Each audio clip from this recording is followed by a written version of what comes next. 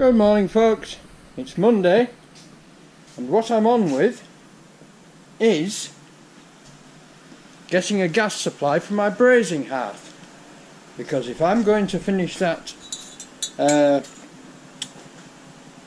drawbar by braising the end on, I need the heat, I need the gas on, right? And although I put all this in, I never finished it. It's one of those jobs I never finished. So what we've got here is we've got a 1/2 inch to 3/8 adapter, which is going to get welded onto that bracket like that, and then there's going to be a pipe barb goes in there, and the pipe from the torch, the gas pipe from the torch, screws into there. So when we've done that, this is going to bolt down here on the bottom like that, with that there, and the gas pipe's going to connect into it. The gas barb is going to go off to the other side. So there you go. Right, I'm going to crack on with this, get it welded up, and when I've got it on and fixed, I'll bring you back. Okay, bye for now folks. And there it is folks. That. When I've drilled 2 holes, bolts onto there like that. He said blinding you by pushing you into the... That bolts onto there like that, and that hose, which I have now picked up, goes into this end of it. So that'll be nice and symmetrical. And then a piece of orange gas hose comes out the end and will go to the gas bottle, which will be in here temporarily. But later I'm going to put a gas valve on the wall and put the gas bottle outside in a box, which will be straight out that wall there, and stand it on a paver in the garden and put a box over it. Right, and then I'll just have a gas valve on the wall and a long pipe to it, which is cool. So I'll crack on with that. I'll get the holes drilled and I'll bring you back when it's all nicely fitted. Bye bye now. Bye bye now. Right folks,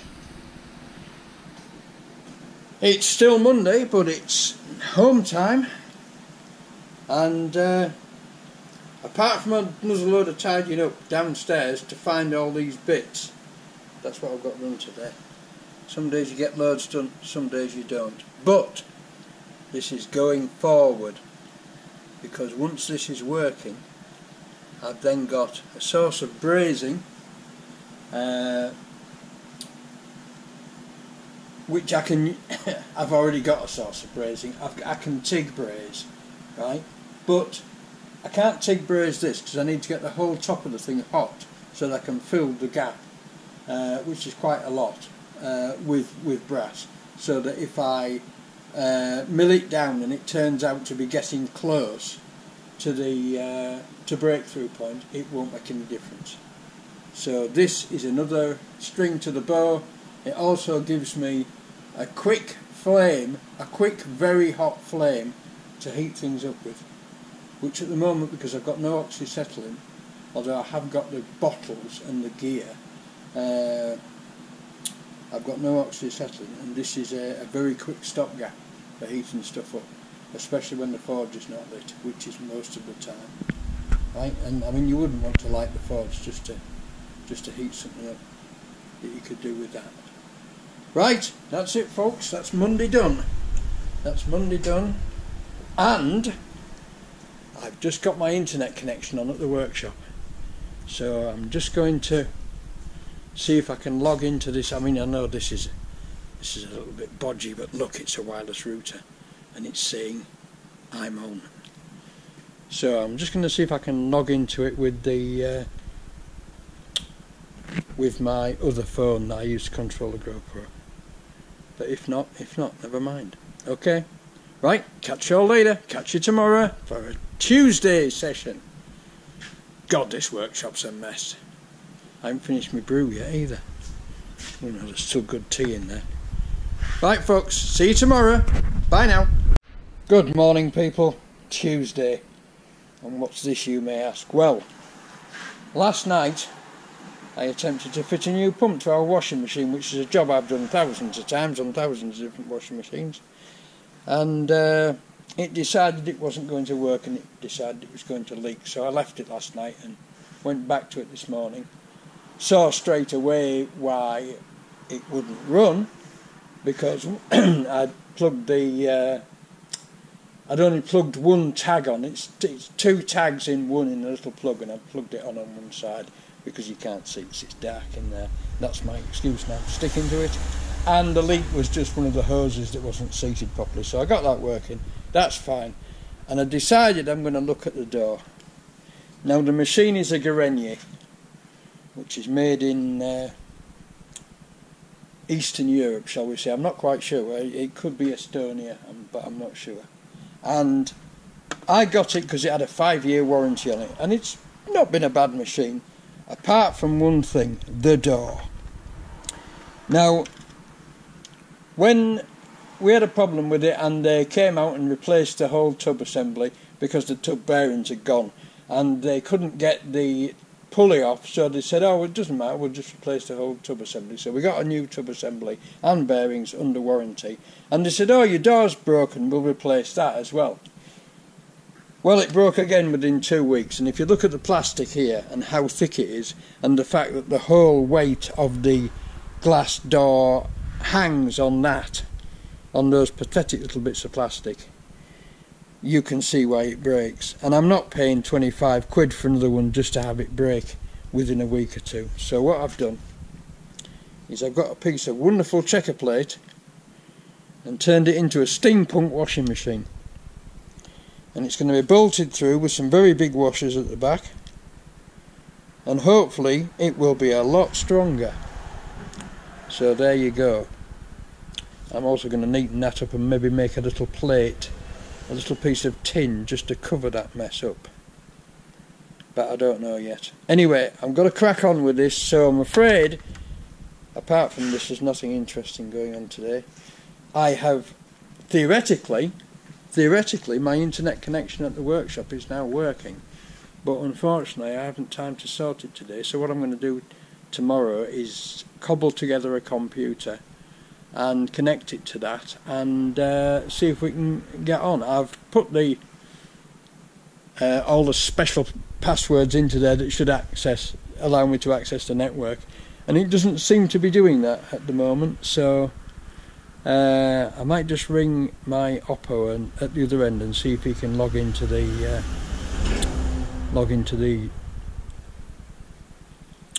router and see if he can set it.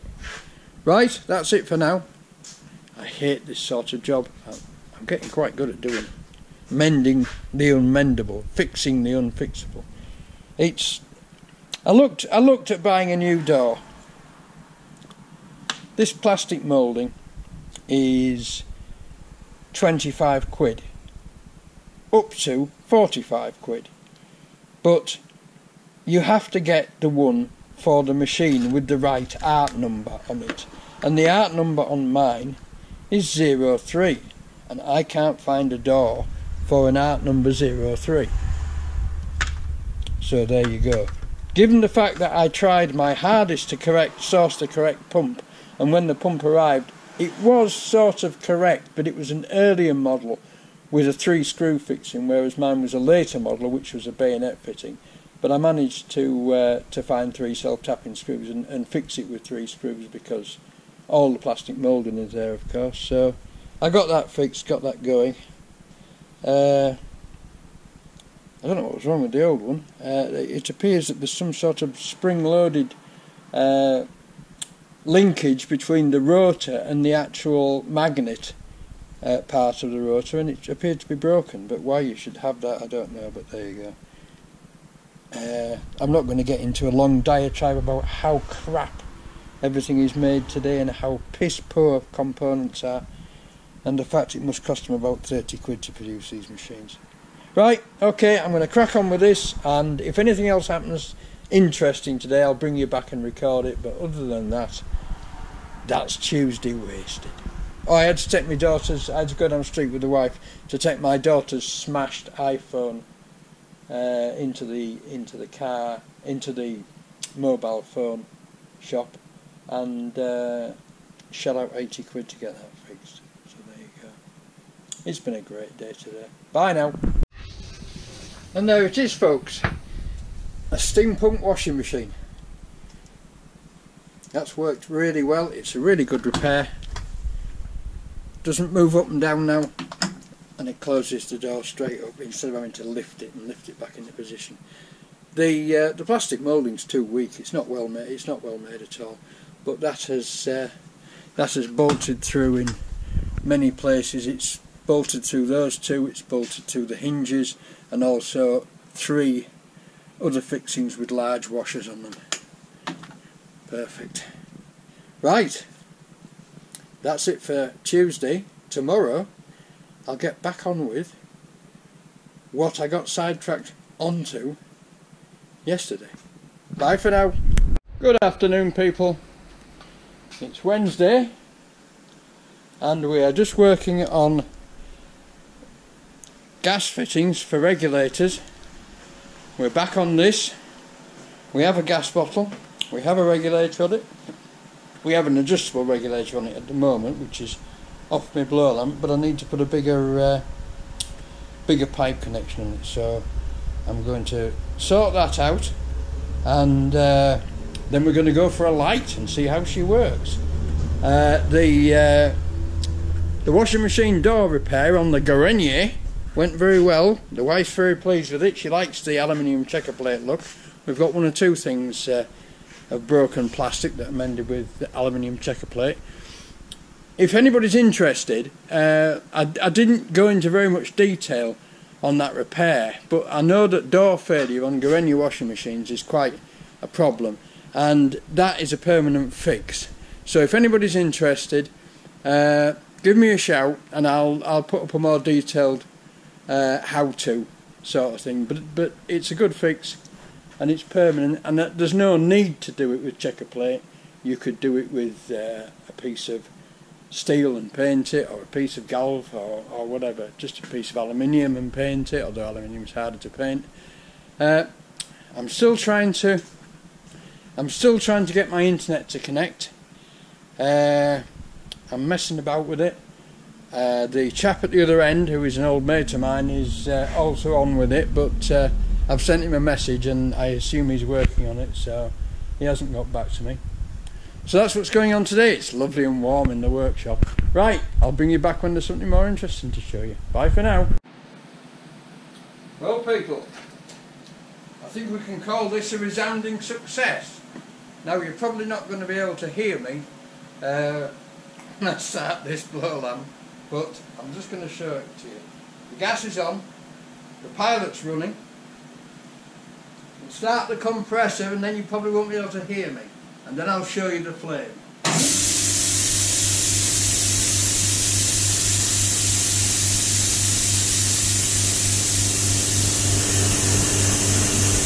Some low flame, high flame.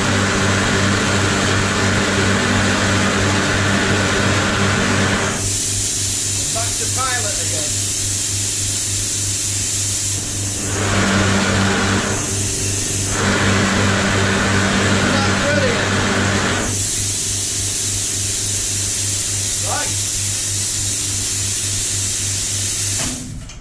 Turn that off. I'll turn this off, which means the pilot will shortly go out. He said, the pilot will shortly go out, won't you? Is that going down? I do believe it is going down. Yes, there she goes. Bye bye, little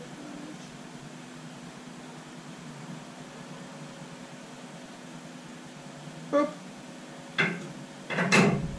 There we go. I think you'll agree with me, that's a resounding success. So now I can have a go at brazing the end of my drawbar for the milling machine. And we're almost getting away from being sidetracked. But there you go. This is something that I should have finished when I did all this to it, and I didn't. I just didn't finish it. It is in fact, if we turn it round and find the badge, it is in fact an all days. I think it's an all day. Yeah, it's an all day. William Allday and Company Limited, Stourport on 7 Worcester, and it's a proper brazing hearth, but it's rotating. Isn't that nice? Isn't that nice, eh? Right. Now I'm going to have a brew, and then I'm going to set up this drawbar and see if we can braise it. Okay folks, bye for now.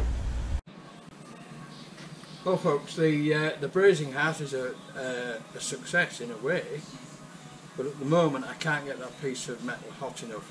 I need to build a fire brick wall behind it because the heat is all going all over the place. I've had it glowing dull red, but not hot enough to braise, so I'm going to work on that.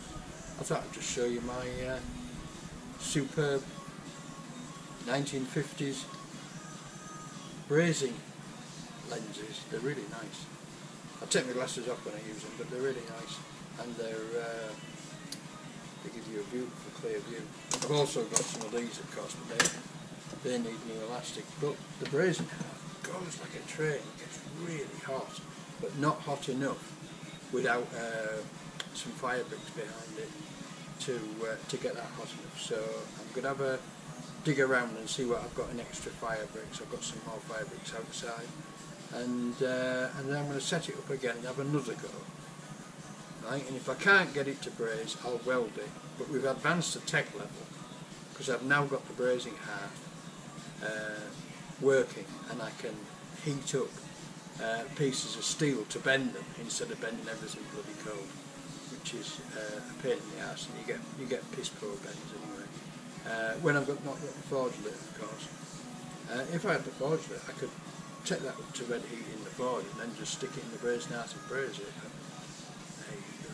I haven't got it lit, and I'm not liking it now because it's well gone 3 o'clock. It's lovely and warm in here. It's too bloody warm in here now. I've been sitting over that forge, over that brazing hearth, and I'm just having a brew. And then I'm going to find some fire bricks and crack on. I'll bring you back if I get to it today. Bye now. Here we are folks. There's a bit more advanced setup. We'll see if that works. And if not, I'm not bothered. I'll just bloody weld it on around the top and that'll do. But we've got this going, so we've advanced to tech level. I need a loop onto there, which I'm going to make now. There's a bar under here that you can't see. You probably can see it. There it is. I'm going to put a loop on there, like just a piece of round bar bent around that, and hang in there just to hang the torch on. Because that's all right, but if it's down there, you can actually see if you've left the pilot on. So that's what I'm going to do. I'm really pleased with that.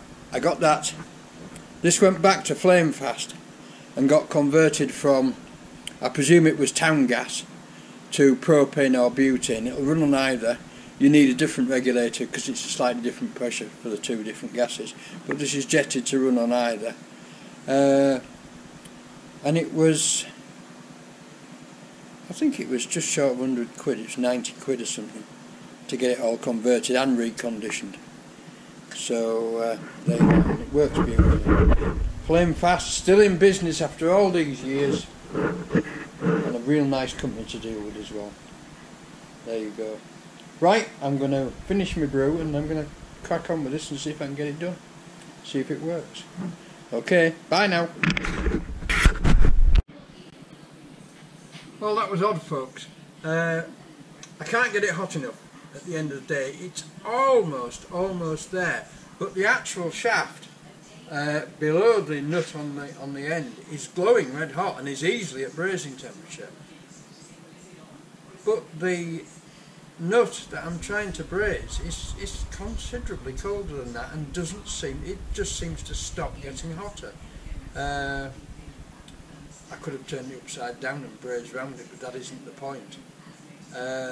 So then I had a failure because I didn't realise I'd knocked the regulator and turned the regulator down. But basically, it's not a failure really, because the success is we've got the brazing hearth going. We know pretty much what its limit is. There's a lot of metal in that. There's a lot of metal in that bar, and it isn't the ideal thing to have the first go with. So I shall experiment with it. But anyway, the brazing hearth is going and going well. I have in my possession various different types of gas bottles, like butane and propane and patio gas. I've got a full patio gas which somebody gave me, which I'm going to use up by putting different regulators on, so that's cool. Other than that, I've put a beautiful blue on it. I've just dumped it in some veggie oil and left it to cool, and it's put a really nice blue on it. I'll just go see if it's cool now, and then if it is, I'll show you it.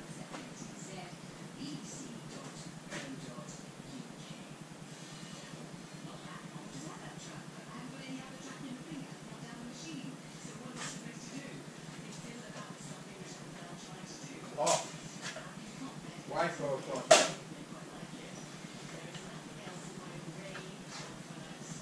But it seems like only days ago I was wearing these trousers.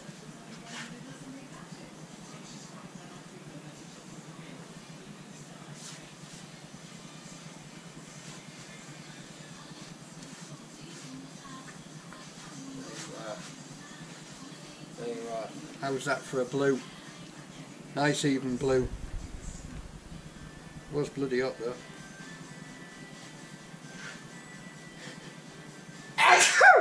Oh, COVID again. Right, that's it for today, folks.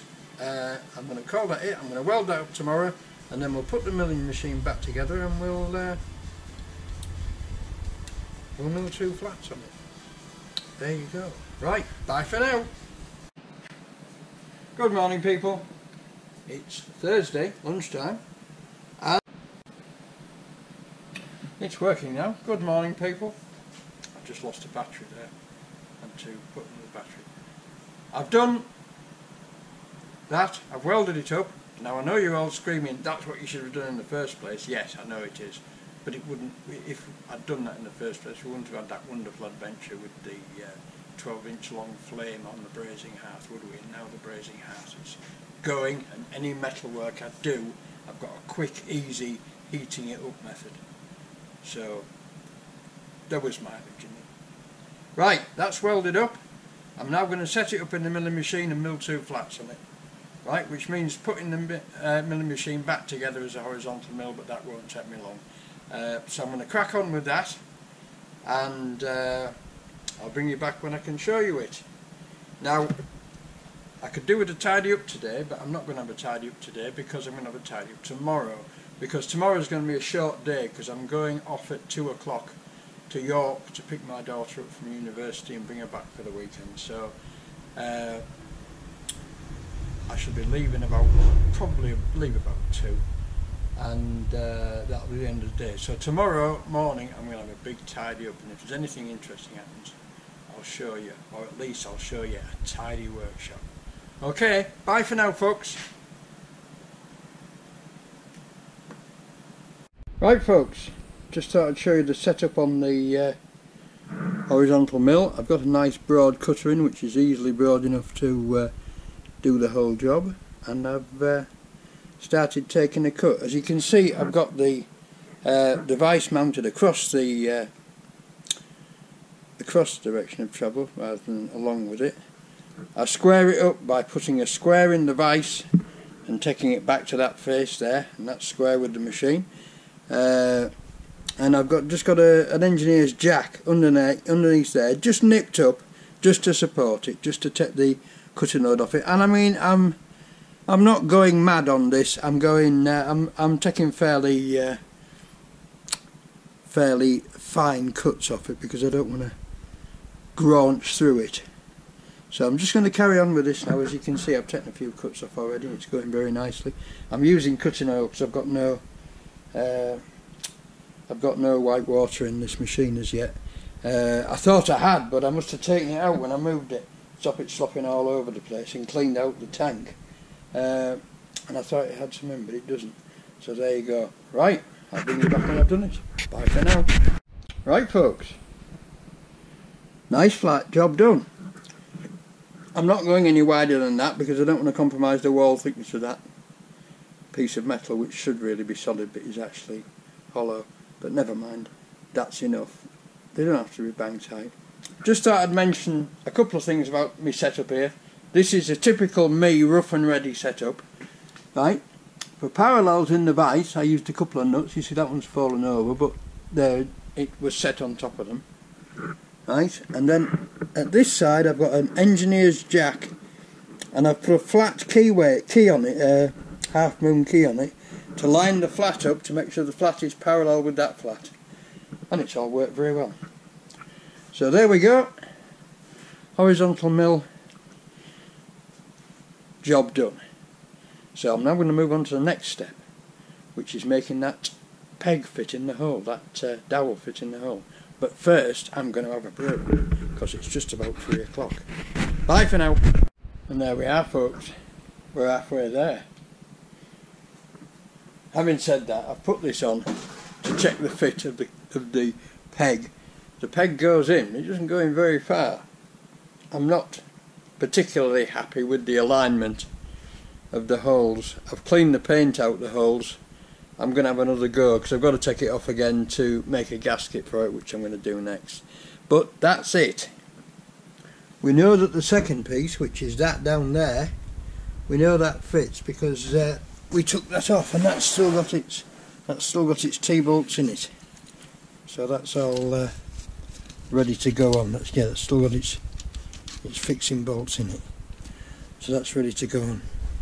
And then when I've done that, what I need to do is bring the table up underneath it and make a cradle for it to sit in, so that I can put the cradle onto the table, slide it underneath, lift it up, take the bolts out, and then bring it out onto the cradle and lower it down.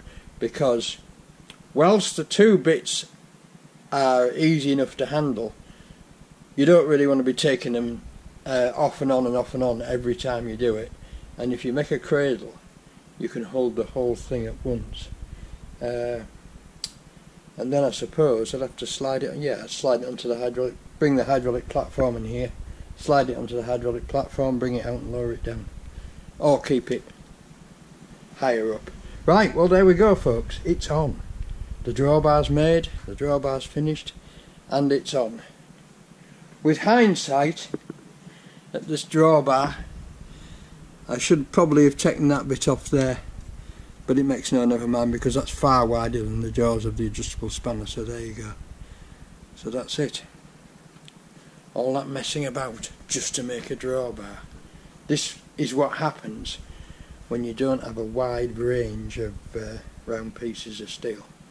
I need to get my hands on some short bits of round bar, some scrap ends of round bar. Right, well it's 4 o'clock, so I'm going to do a bit more, but tomorrow I'm going to mainly tidy up. Although what I may do now is just take this out and tap a gasket out. So I'll show you if I get it done in reasonable time. I'll show you doing that. I've shown you tapping gaskets out before, but it's quite a nice little job. So I'll show you it. I had to take quite a lot off that pin. I took it, first of all I went into the Dremel, the littlest Dremel. First of all I went into the hole with the little grindstone on the end of the Dremel, because I could see that it had been damaged. There was 2 high spots on it. Took those out, cleaned all the paint and crap out, right, and then tried the pegging, and there was no way it's going in. I've actually had to take what I measured it at was 10.66 was what the hole measured at, and 11. The pin was 11 dead, absolutely bang on 11 mil. So there's no way that hole was 11 mil, no way. So I had to take it out, and basically what it looks like to me is, although the the machine is metric. They're still using a I think we're still using an imperial pin. But there you go, I sized it with a drill bit. And I tried a drill bit in that hole and there was no way a drill bit was going to go in that hole, so I don't know what the hell the code was, but there you go. Anyway, I'm going to take it off now and I'll knock a gasket out. See you in a bit. Right chaps, I nearly forgot. And I've only just got enough gasket paper, so I'm going to have to order some more tonight, but start off, get a piece of gasket paper that's big enough. This is just big enough. Right? Find 2 holes in the casting. Ball peen, small ball peen, tap tap tap tap tap tap, and you'll find that the paper will just drop out. Right? Then tap your way all around the edge. And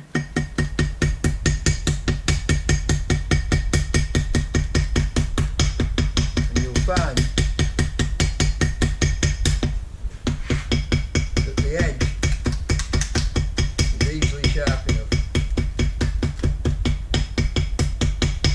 to cut the gasket paper.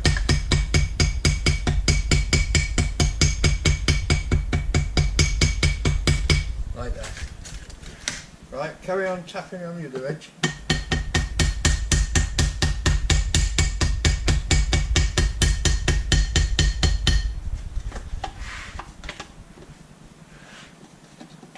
There's some more holes there, which is our fixing hole. That's a fixing hole. Quick turn like that, and then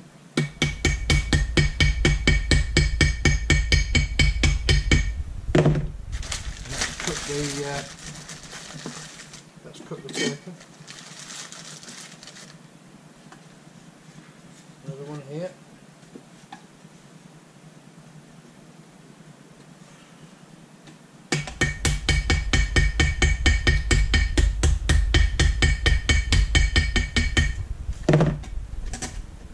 There we go. And now we've got the peg hole there.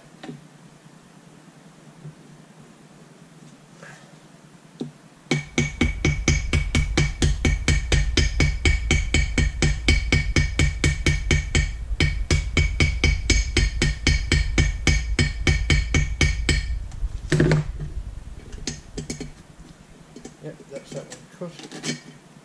Right. Inside.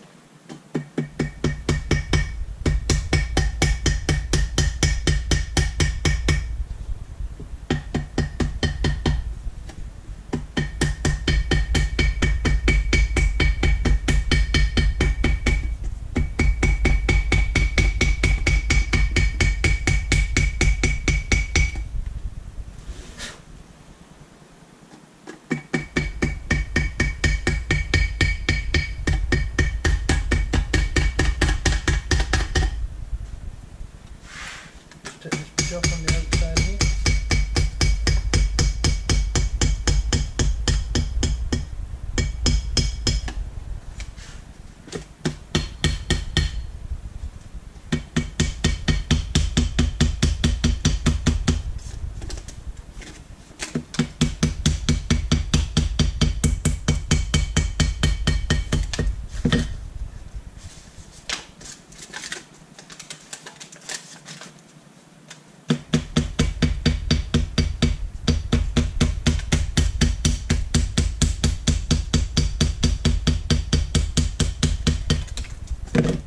Whoops, damaged my paintwork. Oh bloody hell, oh bloody hell, damaged my paintwork. I took that up.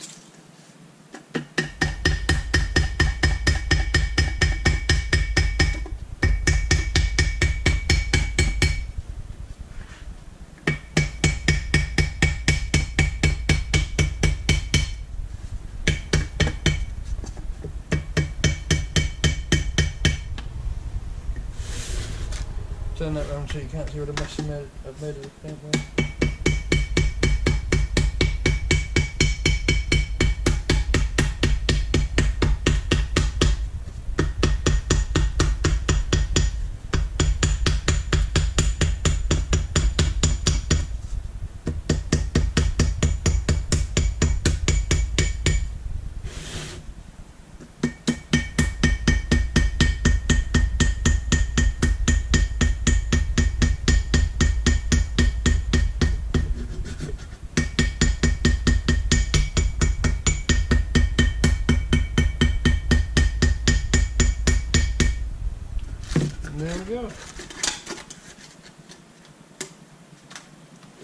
go. As you can see, there and there, it was only just big enough, this piece of paper. But I think you'll find, apart from the damaged paintwork, that's a pretty good gasket. So there we go. So that's how you make gaskets, folks.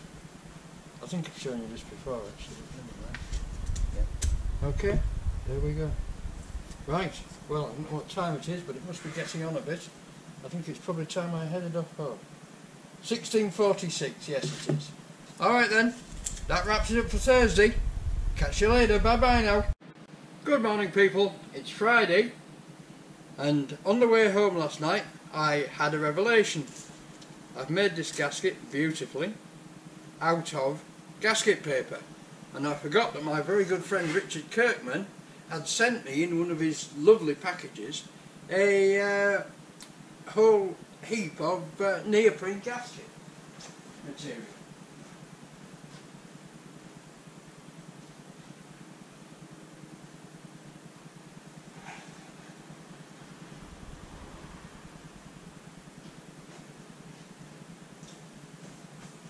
Which is here. There we are.